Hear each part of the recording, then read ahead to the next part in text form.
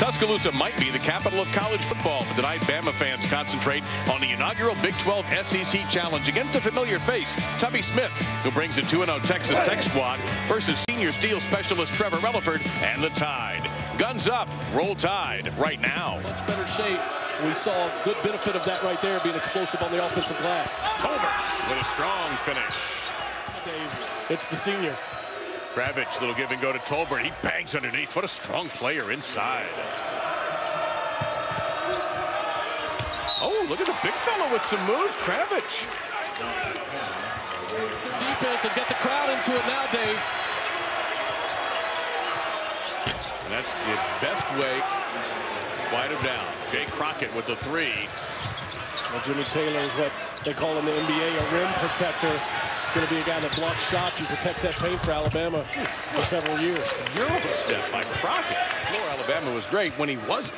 They had a 16-point lead go in a blink of an eye as Tolbert puts back, and he's 4 for 4 in field goals. So far in this game. First offensive rebound by Tolbert, and now a steal. And a fast start for Tolbert. Well, Turner, hop step into a lot of traffic.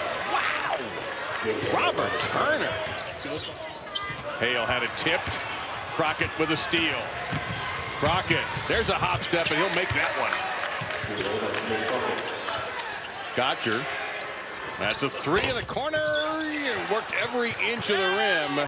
And Jamal Williams Jr. gets that to fall. Anthony Grant working in some guys and getting them some minutes. Shannon Hale from Price School out of Arden, North Carolina. It's a great pass by Crockett to Tolbert with the easy. First game in the Big 12 SEC Challenge. Gotcher for Texas Tech with a three. Relaford turned it over. Turner. Nice shot by Turner. The defender trying to set him up for the block was Rodney Cooper. Cooper played that like he thought he was going to get the block. Instead, he gets the foul.